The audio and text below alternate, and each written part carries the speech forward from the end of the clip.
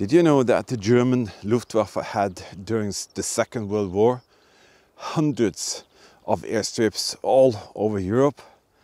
And there was a lot of action taking place on these airstrips. This is one of such locations. Join us today and let's go out and find the path together right now. At this former German Luftwaffe location. Doesn't look like much, but you have to imagine this image here.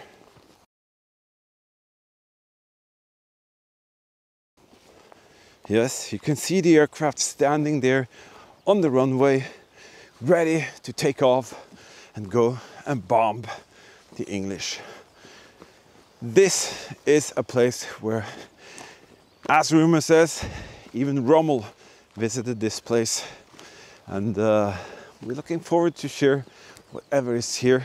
It's thanks to your kind support that we can do these road trips, go back in time and find World War II history and share it with you. And this is no exception, so we thank you for that. Thank you for being here and thank you for helping us out to find these wonderful locations.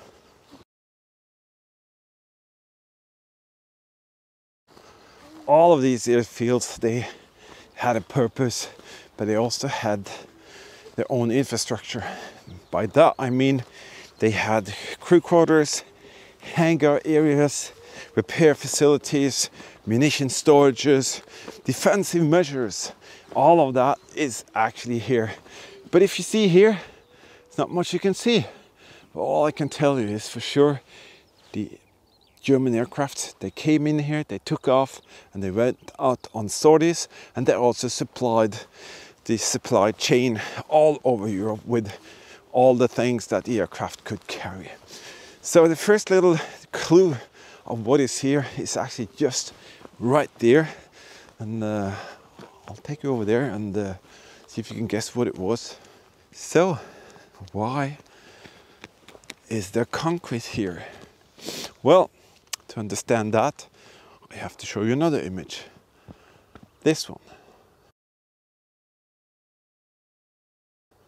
That's correct. This is the main repair facility hangar, and this is the exact spot where the German crew members took care of the aircrafts, maintained them, repaired them, just supplied them with whatever each and every aircraft needed. And all you can see here today is this concrete element here. So every time the aircrafts came in for maintenance, they came into this area, into this structure, this huge hangar that was here, and all the crews would work frantically to create or make this aircraft ready for the next sortie. We just realized that there is actually one of the original barracks still standing here in almost like the condition it used to be, and it's in the forest there. And Eli just reminded me, and we just wanted you to see that. So this red building here is almost just the same as it was during the years when it was built. And I do think, is that the shelter, Eagle Eyes?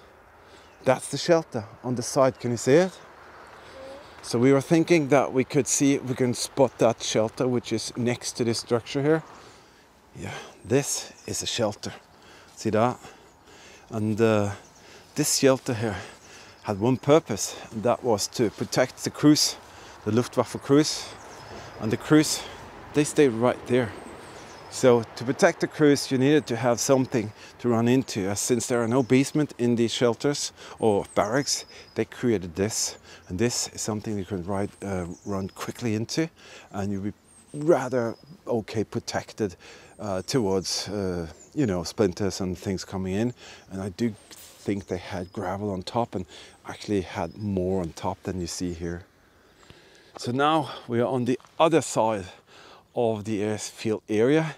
So the landing strip was over there, but there also used to be a defilation and landing strip area right here, where you see that. But around here is where the first protective measure starts. And in the field here, there's a hidden VF58C, that little tiny hill. All right, we're gonna see if that is correct, and we're gonna go there, and then we're gonna check out a little bunker which is behind us. So why is there a machine gun turret right here? Well, you can't see it, but I can promise you it is right there. That's because this area was very important to protect, as I said, and this machine gun turret, which is down here, you can't see it.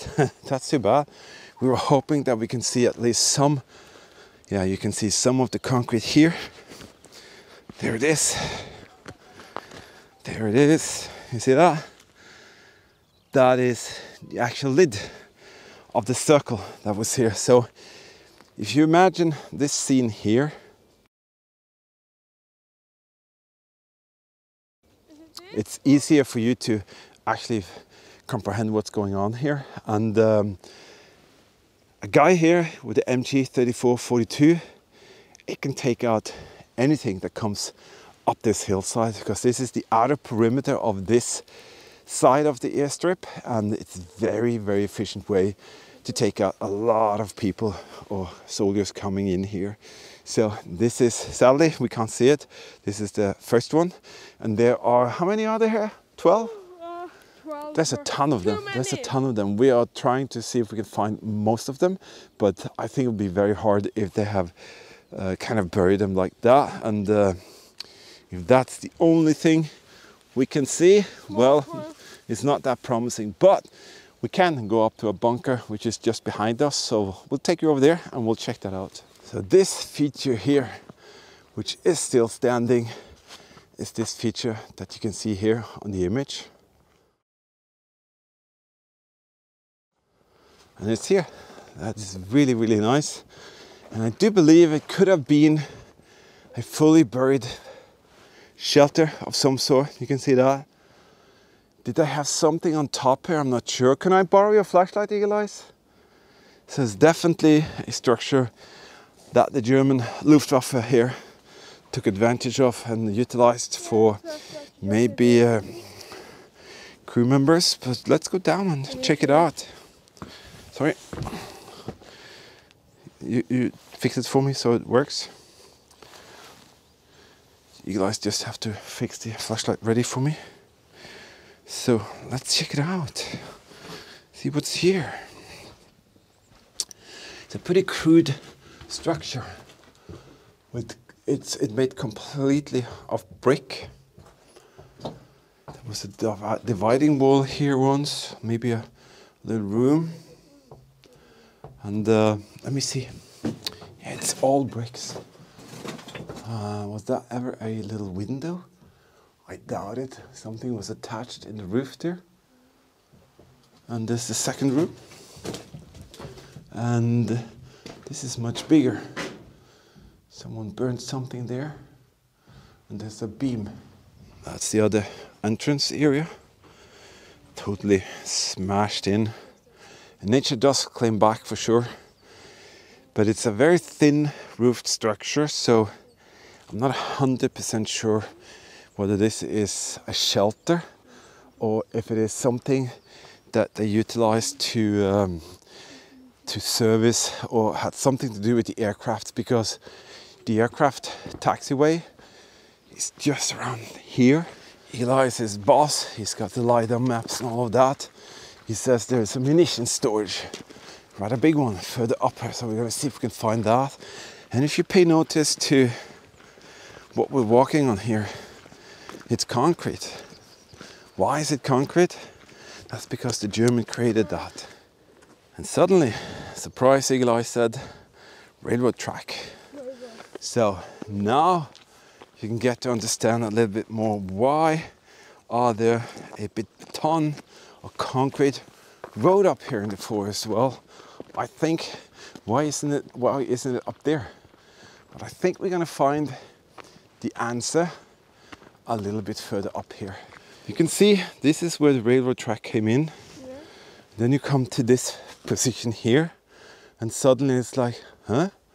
What's going on? Let me show you. Right here where I'm standing, see that? Concrete. And then check out here, more bricks. And if you check out here where they tossed on a ton of stuff, see that? More bricks. So something happened right here. And I know exactly what it is because the Germans stored their bombs here. The trench system was established by the Germans for this, and they needed that to be able to protect the area from strikes, from invasion. And right there you can actually see one of the trench systems.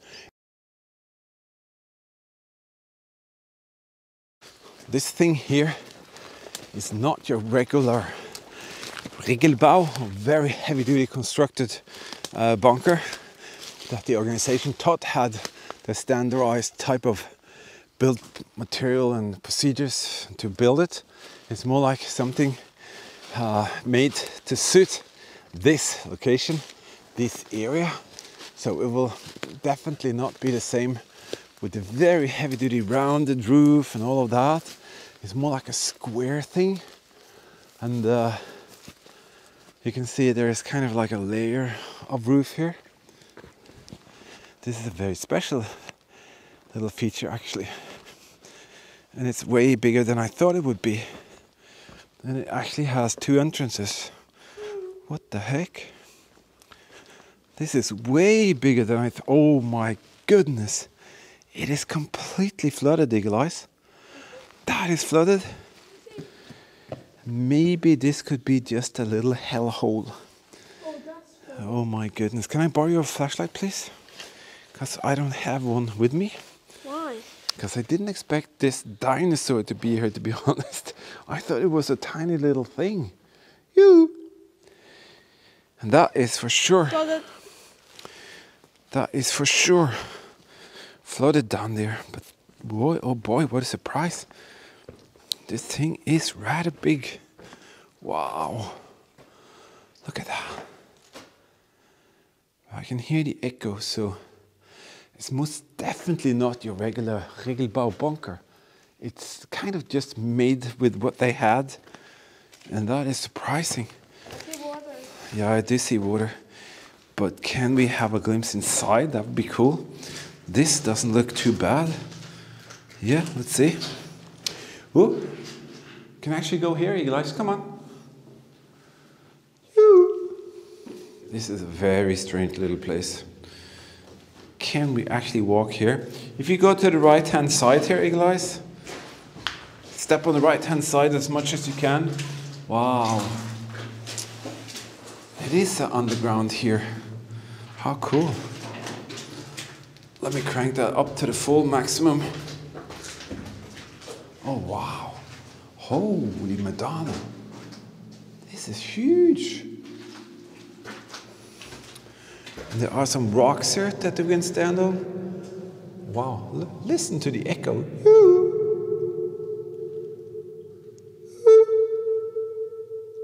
Oh my God. All right, we got some rocks we can stand on. And this is the other entrance exit. It's painted blue. Yeah, but you can, oh my goodness. Getting wet, getting wet. Wow. This is a massive place in the middle of the forest, where once the Luftwaffe reigned and did their stuff.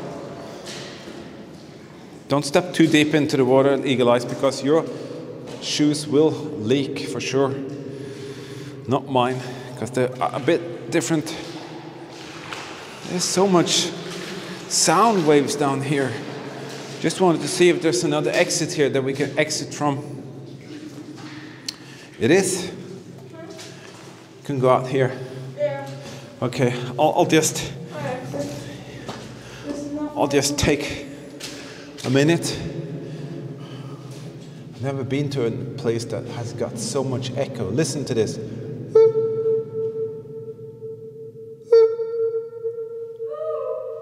That is crazy.